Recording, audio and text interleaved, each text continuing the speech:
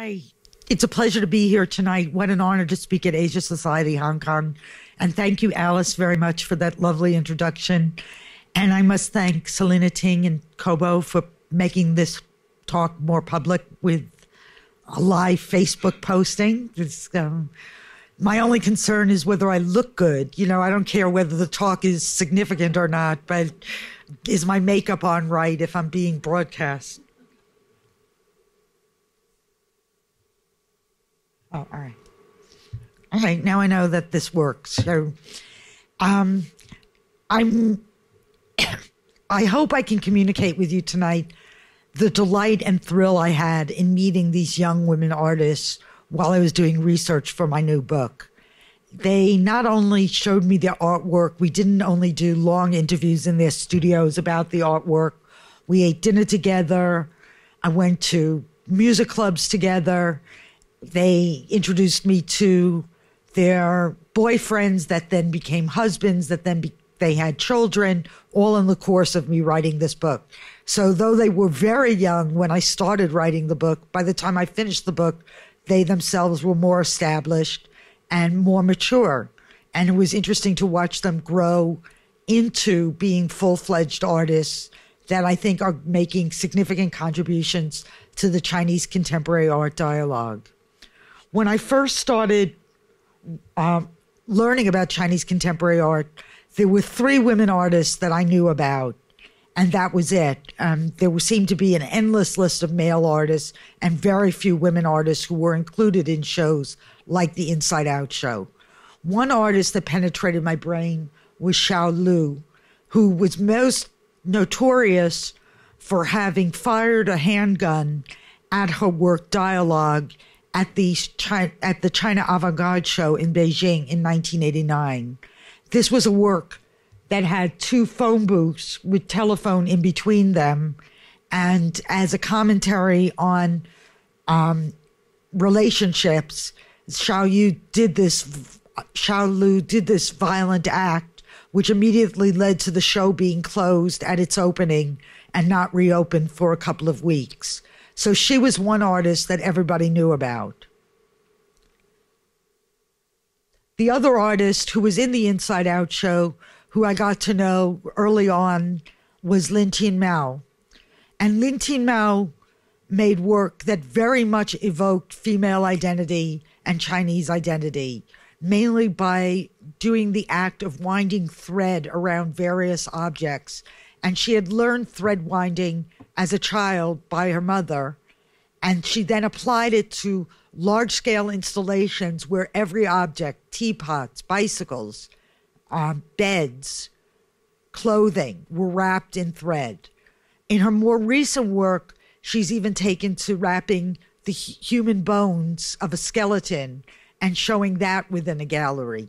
And it's all very meticulously done, very labor-intensive, and speaks to the domesticity of women's tasks and the banality and the mind-numbing tedium of many of domestic tasks. And the other woman artist who I knew in the 1990s was Yin Shu Zhen. Here you're seeing her do her famous piece, Washing the River, which she first did in Chengdu in 1995, where she froze blocks of river water and then invited the public to scrub the blocks of ice until the water became clean as a commentary on pollution. She has done this activity at rivers throughout the world by now, but she's also very well known as a sculptor using soft fabrics, using fabrics from used clothing and sewing them together into these massive installations. Most recently, she had a mammoth figure of a person in a plane crashing at Pace Beijing last summer. But the artists that I'm looking at are a new generation, those who've come up after 1976. And I use 1976 as a cutoff point because I wanted to look at artists that had not lived through the Cultural Revolution. and who were born after the death of Mao, and who grew up with the open door policy, with globalization. I was really curious what being in a country that changed as rapidly as China from the 1990s to now, how that would affect creative people. And so that's what I was looking at for this new book, the creative people who came of age in the post-Mao era. And so in terms of women artists, a pivotal figure is Cao Fei, who, as Alice said, has a wonderful installation right now at Taekwon. Now, Cao Fei is within the age group of this book, but she is a pivotal figure because she began her career at such an early age. She was beginning to be shown the minute even before she graduated from art school.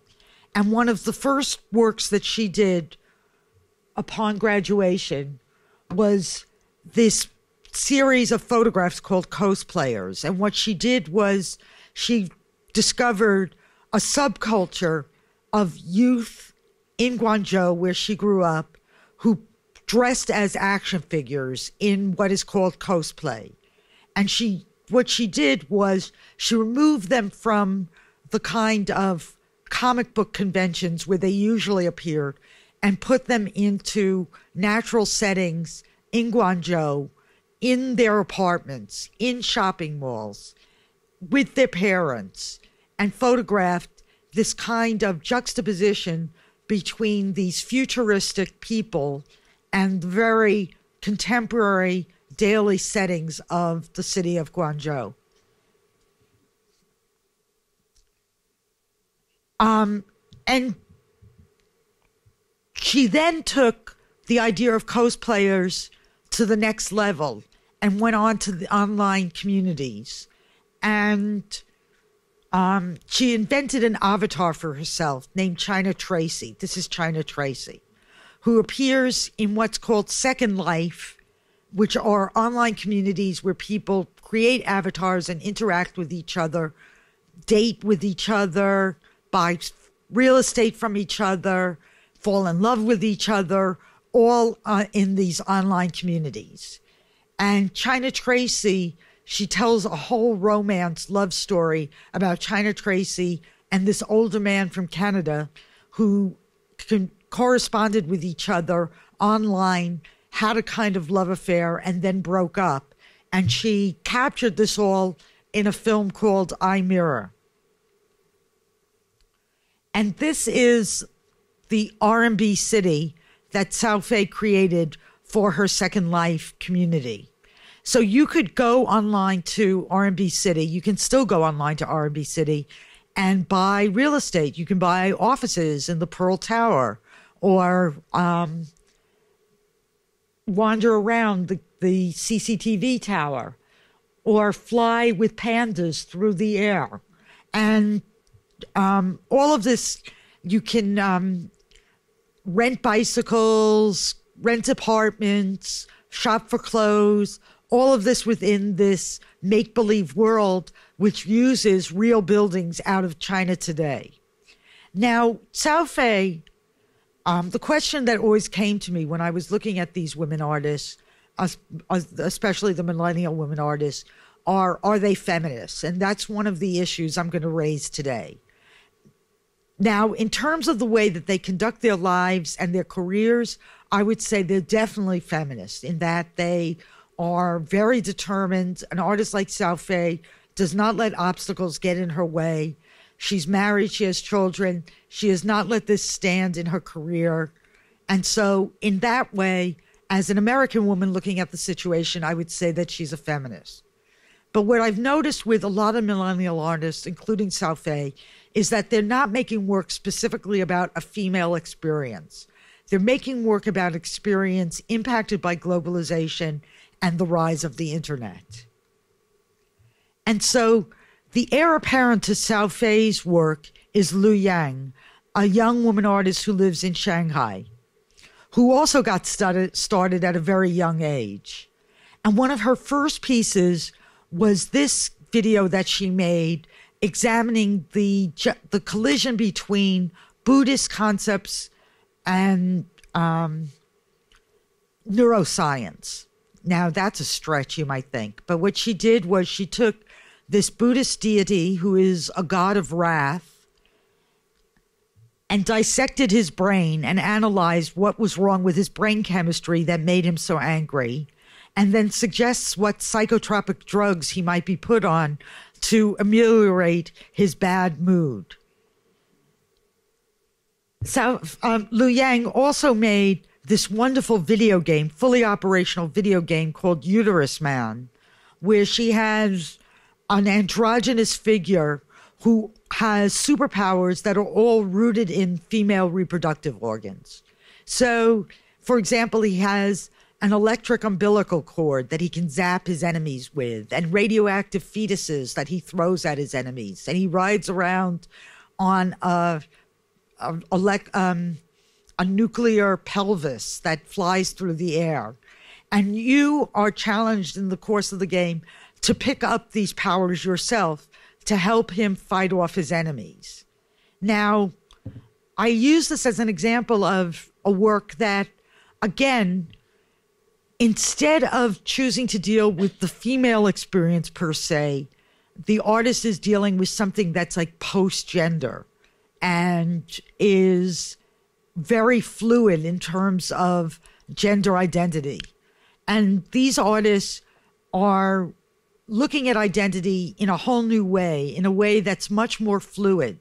So the way that in the United States now, many people are looking at the experience of being transgender or non-binary gender, I found that many of the young women artists in China are looking at identity, either cultural identity or gender identity, in very fluid ways, as something that you can exchange at a whim, and you don't have to be bound by how you were born. Lu Lang's latest video is called Delusional Mandela, where she dissects her own brain, and she shows you the process of her having her own brain analyzed. Then she puts herself through a 3D printer and makes multiple copies of herself that are then dancing around. And then she ceremonially cremates her multiples and puts them in this multimedia hearse that has selfies of her covering the outside. And she does this. I mean, it's really hilarious. You're allowed to laugh. But also, the serious questions she's asking are about what happens to notions of things like reincarnation if all we are is brain chemistry. Do we recycle that chemistry? Is that what we're talking about in reincarnation? Or what happens to reincarnation when we all have selfies that live indefinitely on the internet? Has the notion of a selfie replaced all other notions of reincarnation? And this is how she installs her work when it's displayed in galleries. This was an installation she had at M. Woods. So it's not just a discrete video. She creates an entire environment to display the works in that are very much like entering a video arcade. Another artist who's equally influenced by the internet is Guan Shao. Now, Lu Yang is one of the first artists who said to me, I don't live in China. I live on the internet. On the internet, you can be an avatar. You can be whoever you are. Nobody has to know if you're Chinese. And in fact, when I was interviewing a lot of the artists for the book, many of them rejected the label Chinese artists and were looking for other terms to express themselves.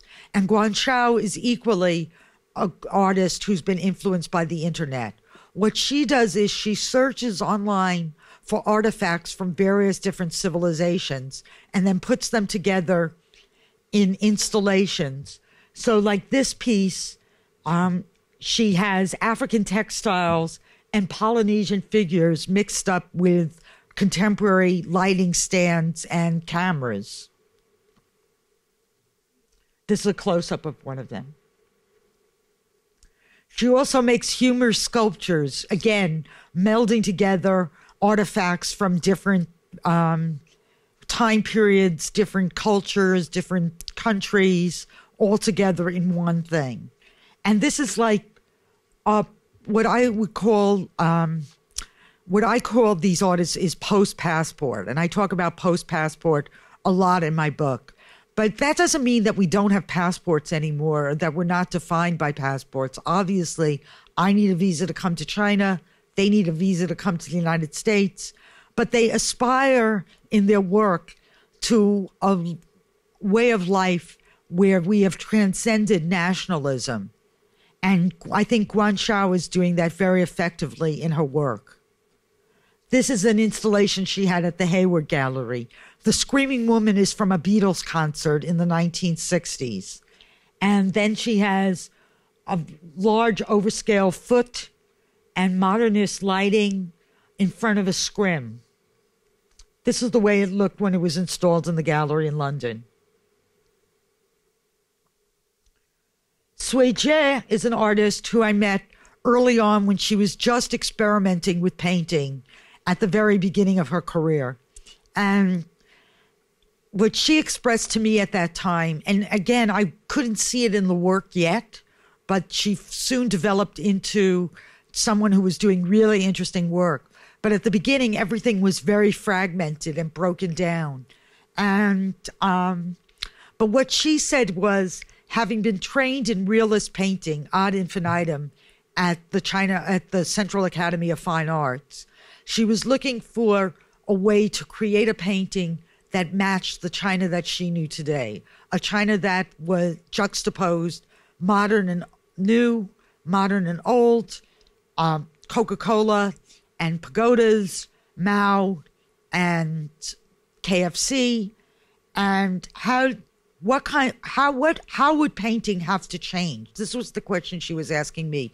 How would painting have to change in order to really capture what Chinese society is like now?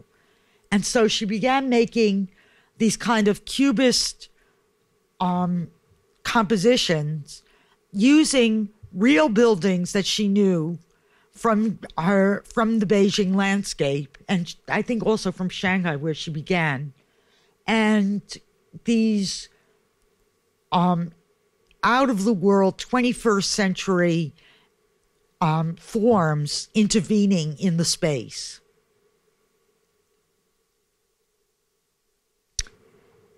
And I really appreciate these works even more, having seen where she was at the beginning of her career when she was struggling with realist painting and not really satisfied with what it was doing for her. And again, like Guan Xiao and Lu Liang, she's looking at China from a whole new perspective. And she's looking at it from the perspective of what does it mean to live in a society that globalized so fast that you don't even have attachment to your childhood home anymore because it doesn't exist anymore. So she's looking at the way that cities have been redeveloped and redeveloped time and time again until their origins are unrecognizable. And then there's Miao Ying, a young artist who lives in New York and Beijing, New York and Shanghai. Miao Ying was a schoolmate of Lu Yang, and Miao Ying does all of her work online.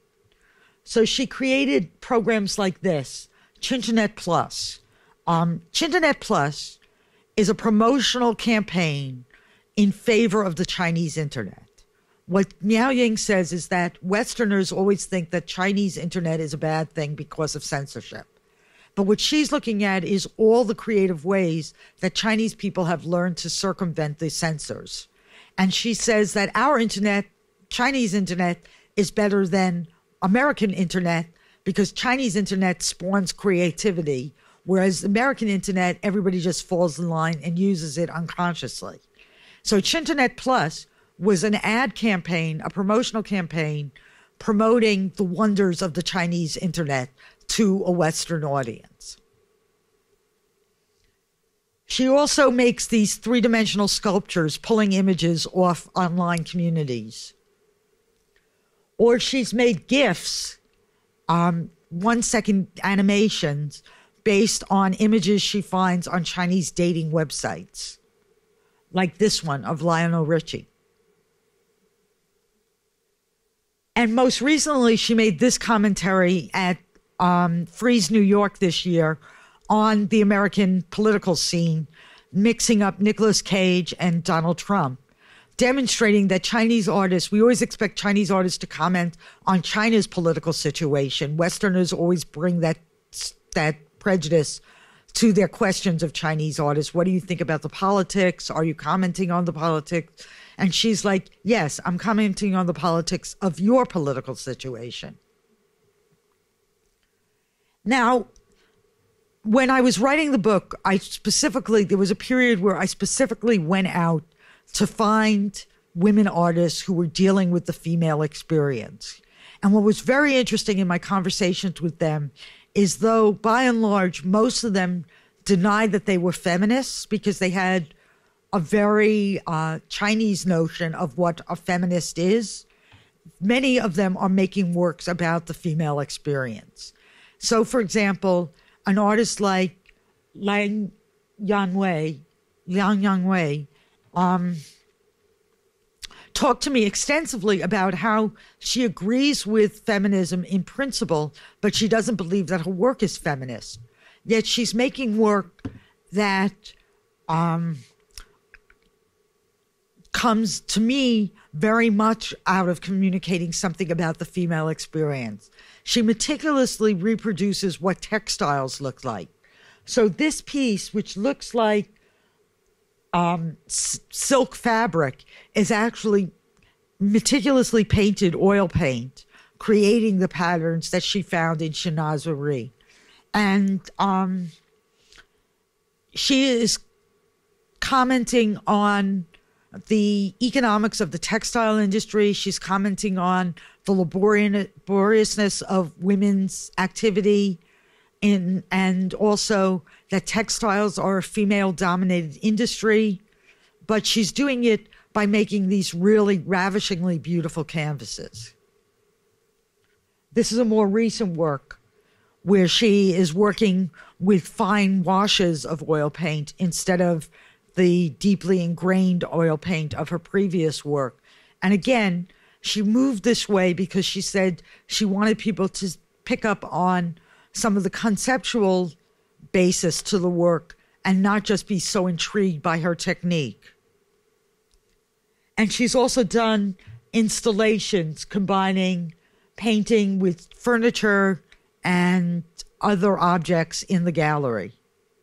Now, according to what I know from American feminism, making work about textiles would automatically be seen as a feminist act because you're so imbuing something that is normally a women activity with the aura of fine art, and you're elevating it to a higher level by doing that. But Chinese women artists don't necessarily see this as a feminist act, and that was an interesting contradiction to me. Another artist who I think I would characterize as definitely doing feminist work, though she might not agree to that label, is Matusha. The first work I saw of Matusha was this video in which she recounts for the camera her upbringing, her training as an artist from elementary school on. She tells the story of having a tiger mother who insisted, even when she was a young child, that she go for drawing lessons after school. And she said the moment that it was decided she would be an artist, her childhood ended. And she describes all of the things, all the lessons she had after school when she was in elementary school, and then going to the feeder school of the Central Academy of Fine Arts, and then finally going to the Central Academy of Fine Arts before leaving China to come to the United States to do graduate work, and her guilt over leaving her family behind and coming to the United States. And at the end of the video, she removes from her mouth a razor blade, and you see that she's been cutting her lip the entire time she's been speaking to communicate the torture that she feels she went through with that upbringing. More recently, Matusha made this series in which she uses women's stockings of the old-fashioned kind, the thick old-fashioned kind that she remembers from the 1980s, her mother and her female relatives wearing. and stretching it across cement, and sewing them together as a statement. They look like a landscape, but it's a statement on women's endurance and the fragility of those stockings when she's making this. And finally, most recently, she's been taking images from girly magazines, 1980s girly magazines that were found in China, underground in China, and taking images from them and transferring them to cyanotypes. And again, having you look at the female figure through different time periods. So you're conscious that you're looking at something that would have been considered erotic in the 1980s, and now we look at them and they're kind of beautiful images. And she's asking us to question, what does desire mean at different time periods based on different political situations, different economic times, different points in history? One woman artist who's definitely making feminist work is Gao Ling, who's closely linked to the feminist movements in China. And a work she made early on was this one, where she fashioned metal brown bras from colanders and had women go on the subway as a protest to sexual harassment on public places. And she took photos, advertised this online, and created a tremendous amount of community dialogue about these instances. This is very parallel to some of the actions that feminists have taken that they would not necessarily consider works of art, but I definitely see them as performance art, such as women wearing bridal gowns being splattered with red paint to protest domestic violence, and women going on public squares with electronic signs saying, "Don't touch me," and things like that feminist groups have done in China, not very successfully because they're shut down almost immediately, but they have an online life afterwards and a presence that generates dialogue afterwards. And Gao Ling's latest work is called Fog Series, which she's commenting on pollution throughout China by asking the public to post images of air pollution on her website and commenting on what they feel about pollution, what they think solutions are to pollution, and what kind of skies they see every day in places like Beijing. Now, another group of artists that I looked at while doing this book are Chinese artists living in the diaspora. And many of them don't even consider themselves living in the diaspora. They feel that they happen to be living someplace like New York City or Copenhagen, but that they're still Chinese. And one thing I definitely noticed is that these women artists were a lot more free about sexuality and dealing with gender identity than their counterparts in China. So one woman whose work I really admire is Pixie Liao. Pixie went to undergraduate school, not in art, in Shanghai, and then came to the States for graduate school in photography. And she makes all her work with her husband, Moreau, and they're all re-examination of heterosexual dynamics. And they're very sexy, but they're also supposed to be very funny. You're allowed to giggle at these. And she's totally taking gender roles and turning them on her head. And she says that when I've talked to her about this, she says she could never have done this work if she hadn't moved to the United States, because in China, there was so much pressure on her to marry and have children and marry a guy that was wealthier than her, that could provide a house, all of these things. Otherwise, you're considered a leftover woman.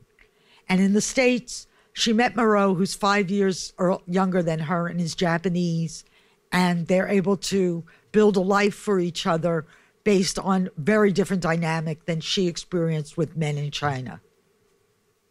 This is called homemade sushi.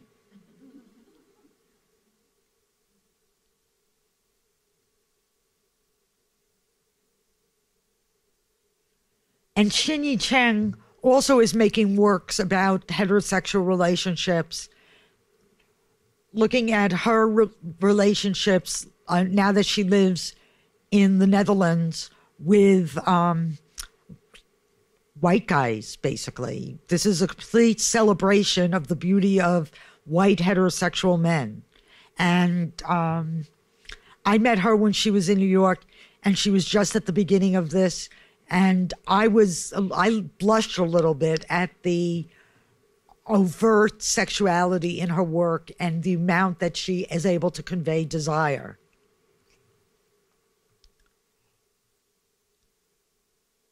And again, this is work that I did not find women artists in China making work like this about subjects like this at all. Li Shiyuan was born in Beijing, but she lives now in Copenhagen. And she's married to a Danish man. And all of her work has to do with globalization and the way that globalization has changed our very ways of communicating with each other. And she makes work that's very experimental. It's photographic, but it's collaged in a way that challenges even the notion of showing a photograph in a rectangle, because they're all different, various shapes. And a piece like this, she would tell me, is all about conversation, in that there is the couple in the middle having an argument with each other. But she also has two croissants kind of nuzzling each other in the right-hand side, broken pieces of pottery on the right lower hand side, and pieces of a quilt on the lower left-hand side, talking about how different disparate elements come together. And she sees globalization as causing many, many different differences to both arise and fracture our ability to talk to each other, but also many commonalities, new commonalities found via the internet that assists us in our conversations. This is another one of her collages.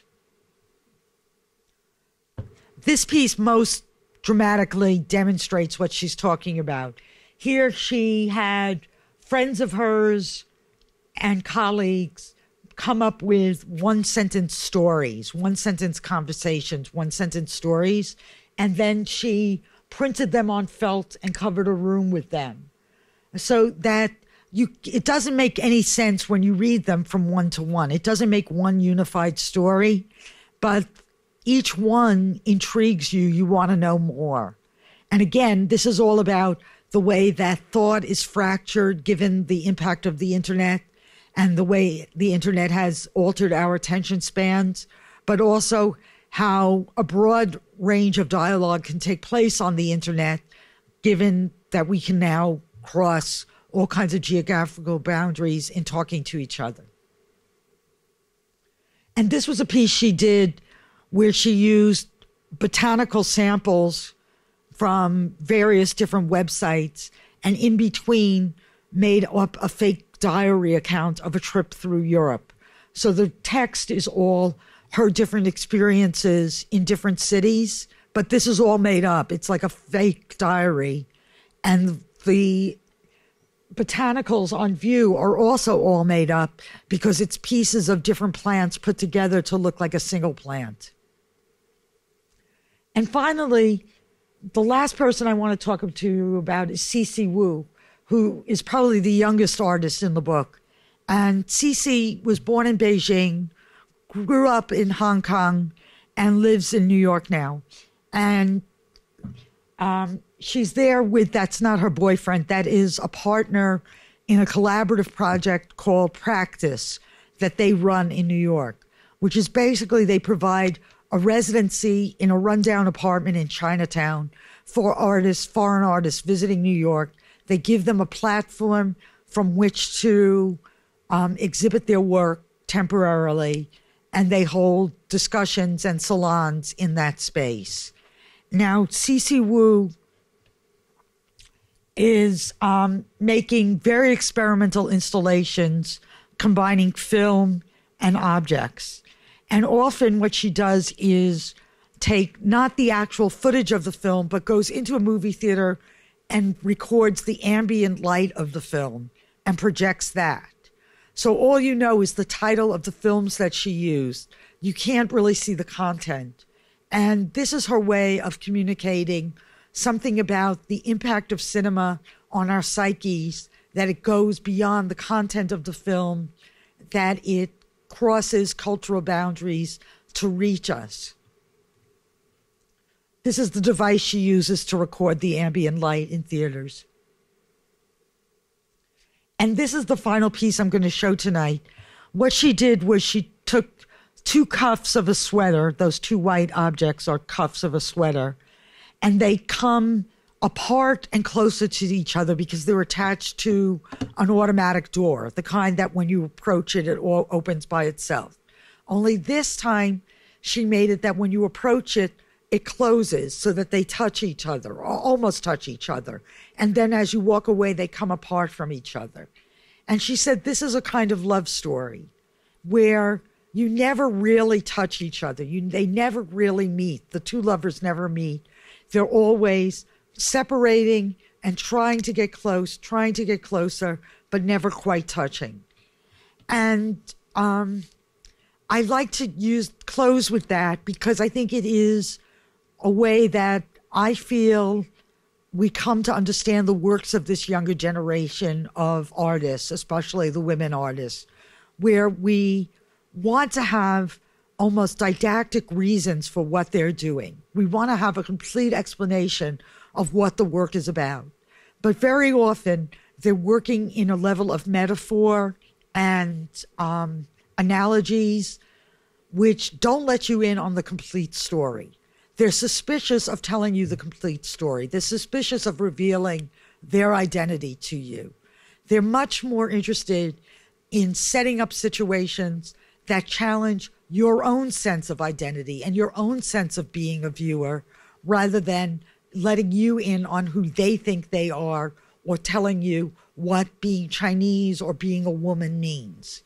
So this was all very interesting for me as I interviewed these artists and explored with them what their works meant. But I hope I've given you a little bit of a sense of what those works meant tonight. I know I didn't do as good a job as they did when I spent hours with them on end picking their brains, and they generously cooperated with my interviews. But now I'd like to hear your questions, so thank you.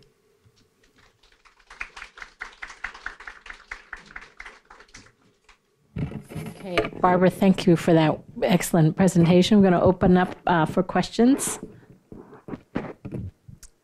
Please, don't be shy. Catherine?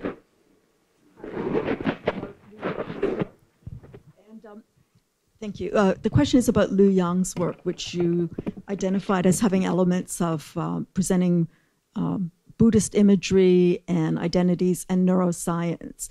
So in your assessment, what is the artist's depth of understanding of both topics, of Buddhism and neuroscience? Okay, it's quite deep. When I first met Liu Yang about 8 years ago, she had a studio in her apartment, basically, in a rundown section of Shanghai. And I walked up several flights of stairs and entered. And so you have to imagine you're in this rundown building that's totally like 1970s China. And you enter her studio, and all of a sudden you're in the 21st century with scientific specimens and brain scans and multiple computer stations surrounding you. And already she was using internet chat rooms to be online and in dialogue with neuroscientists around the world. To create her work, she absolutely immerses herself in the most current research that's going on in the sciences, as well as being in conversation with animators from Japan, techno musicians from Britain. It's totally an international practice. And she does not consider herself Buddhist, but she has traveled extensively in Tibet and takes what Buddhism says and offers very seriously. So I don't think it's just a superficial mashup. I think in talking to her, I can't follow a lot of what she's talking about because the science is above my head. Sure. Okay. Other questions? Well, I have a question for you then. In terms of these artists, you've seen them grow. You know when you first interviewed them and up till now. And what has impressed you about them? I mean, it seems like they're not as well known yet. And is that ultimately what they're practicing the art? I mean, obviously, even being in China, it's not a barrier. They seem to be kind of expanding or exploring this. Some of the they're still operating. So what's been some of the stuff that you've been impressed by their growth in your research? Well, one thing that really impressed me is that they do not spend time worrying about the obstacles to being an artist. They overcome difficulties in a very determined way. So much so that when I talk to them about whether feminism was needed in the Chinese art world, which I, for one, think definitely there is a need for it, they would say no, that it didn't, that if you're a good enough artist, it won't make a difference. And their experience was very different than the generation that came before them, where there was a lot of discrimination.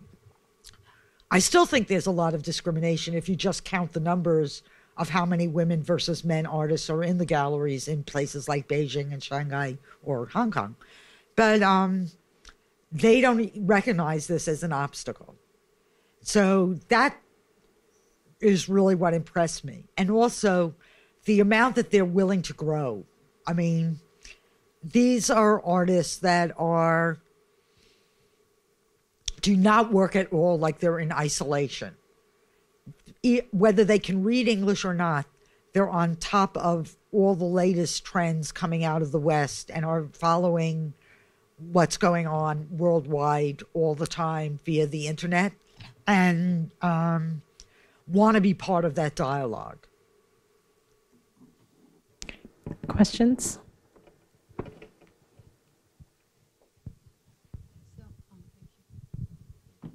What would be the major difference for you for the Chinese women artists they are facing in their challenge as compared to the Caucasian, European, international women artists? What I see is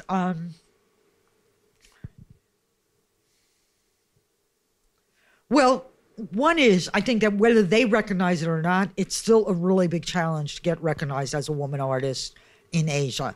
I think there's still a lot of formidable prejudices against women artists here, and they seem to be overcoming that.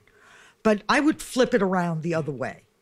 The way I look at it is that these artists have experienced the most rapid growth in a country that took place any place on the planet, and are at the forefront of what we need to know about globalization.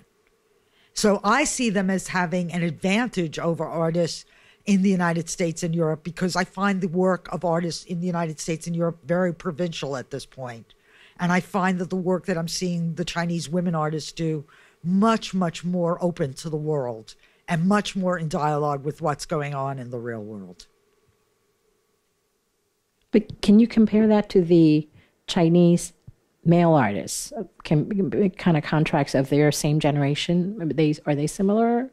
No, I think it's similarly, that I see a lot more openness. But for me, some of the things that the women artists are saying, like Lu Yang, about this kind of fluidity around identity, I think the women artists are doing that even more than the male artists. And so that's really interesting to me. Okay. Did you talk to these women artists about where they will be in the next 5 or 10 years and their views of their works? So any sort of thoughts around that? I mean, I'm sorry, I just can't hear you. Did you talk to them about their works in 5 or 10 years, their future, their future outlook, where they will be? Did that come through in any way? In a way, I didn't, because I was so absorbed with what they were doing now. And because it's very hard for an artist to predict what their work is going to be like in 5 to 10 years. That's a very long time. In fact, with a lot of these artists, I had to switch gears every single time I saw a show of theirs because things had changed so much from show to show. So I would say that many of them were having a surprising amount of success on the international scene, and were, from the beginning of me observing them to now, were showing much more internationally.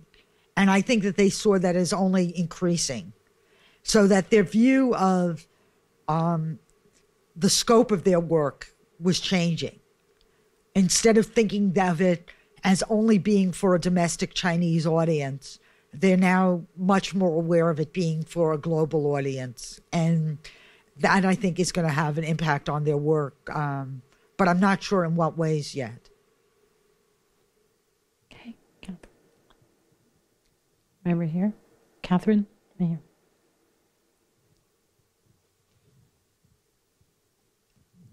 This is just a topic of curiosity. So you really enjoyed learning about the young women artists and feminism. Did you encounter any artists who talked about or confronted an issue in China, female infanticide?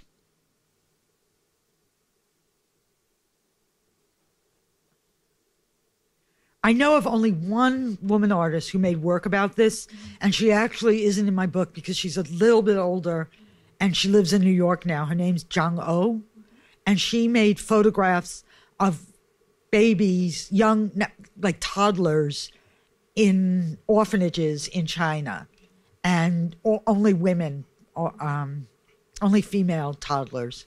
And so it's a very powerful statement on what's happening to that population in China. But most of these artists weren't thinking about issues like that at all. Thank you. You know, I mean, that's like a lot of the broader feminist issues that feminists in China are raising didn't really penetrate this group of artists yet. Okay, thanks.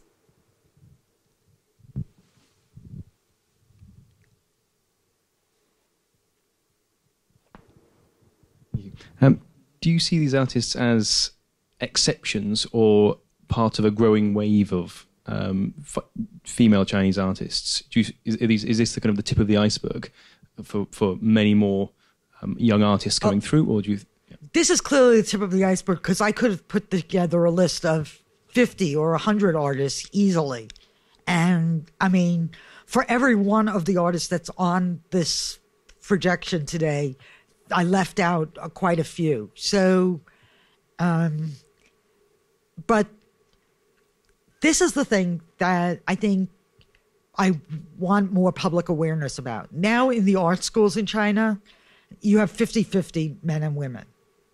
But as soon as you look at who's getting the first shows in galleries, who's being collected, a lot of collectors still say they won't buy women artists because they're going to get pregnant and have children and stop their career, which I can't tell you, quite a few of these artists already have a child and are continuing their careers. But I think that what we should be concerned about is that drop-off. What happens between art school and later career to so many of the young women who are being trained as artists in China but don't emerge as artists. But I think that increasingly there should be pressure on people putting together group shows, for example, that there should be an equal number of men and women, because there's an equal number of men and women artists around to choose from. And my understanding, art school, Central Academy, it's hard to get in. Yeah. In China, it's and so to be able to get in, even as a female artist, that's still quite an accomplishment. Then, right. Right. Okay. Okay. Back there. Hi, I wondered if any of the artists that you spoke to expressed an awareness of the history of feminism in China and its relationship to the state. I guess in the West, a lot of millennial women do, I guess, express a resistance to the term feminism. They may consider themselves or believe in equality, but resist that term feminism. But I guess in China, I mean, there's a very different history. I think, I just wonder if any of these young artists resist the term because of its kind of, that sort of implication with state ideology. That is a really good question. And I should have covered that in my talk to begin with. It's interesting. In the States right now, feminism is being revived as a term because of things like the Me Too movement and the amount of power that's being gathered around a phenomena like that. In China, one of the reasons a lot of young women artists reject feminism as a term is because of the history of feminism during the Cultural Revolution, the equality of this, like an enforced equality of the sexes during the Cultural Revolution, and the amount of state-driven female shows of women artists, so that they have all been exposed to one or another really bad shows of women artists being put by some artist association or state-run agency. Often they have the title Half the Sky, okay? So there's been like a million shows called Half the Sky that they've been exposed to that they did not like the quality of, and so they reject that.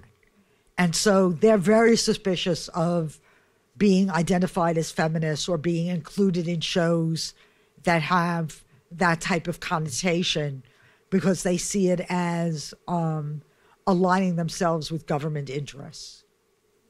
And so that's an interesting wrinkle in that.